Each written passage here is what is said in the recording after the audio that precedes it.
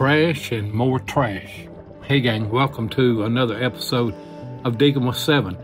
This video is a little different than others that I've done, but it's one that I've been wanting to do.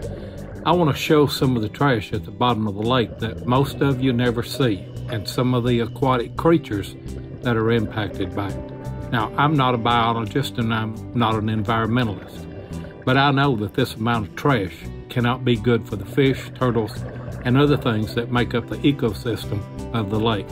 And besides that, I have grandchildren and great-grandchildren that are getting interested in scuba diving. And I wonder, will the water of Del Hollow Lake be as clear for them as it's been for us if people keep dumping their trash in the lake? I seriously doubt it.